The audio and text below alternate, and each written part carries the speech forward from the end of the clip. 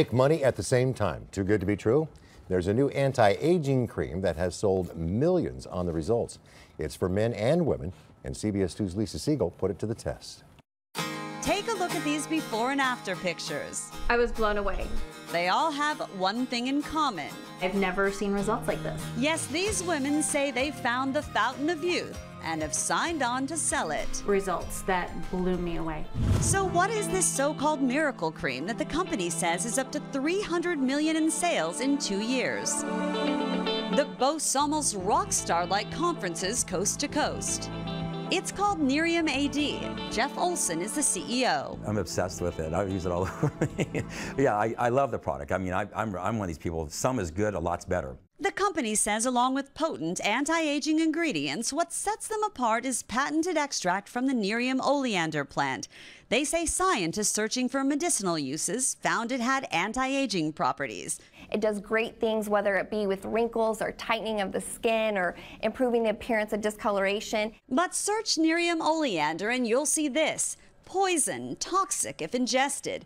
It may be the magic ingredient, but is it harmful? For the answer, we asked dermatologist Jean Rubenstein. With oleander, there's probably minimal absorption into the bloodstream, and so there's probably no danger to the patient. I am skeptical about products. We gave samples to best friends Shirley and Kelly from the Hollywood Hills. Every day, 4 pumps of the night cream and the same amount for the day cream. We're looking for that magic potion to keep us young. We'll get to their results later. Now, Nerium AD costs between $80 and $120 a month. Still, it does have some critics about the science behind it and the multi-level marketing, where friends sell to their friends who sell to their friends. We're not trying to get people to buy a product they don't want. We'll buy it back. We're not trying to keep people to buy inventory of a product they don't need. We don't ask you to do that. How many of you ever thought you would be selling to your friends and family a product in that way? Never. None of you? Way, no way. No?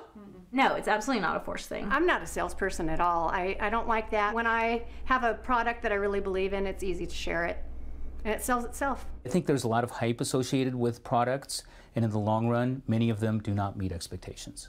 Which brings us back to our testers. Were they sold on the product? I'm surprised to see such a big difference in only 2 weeks.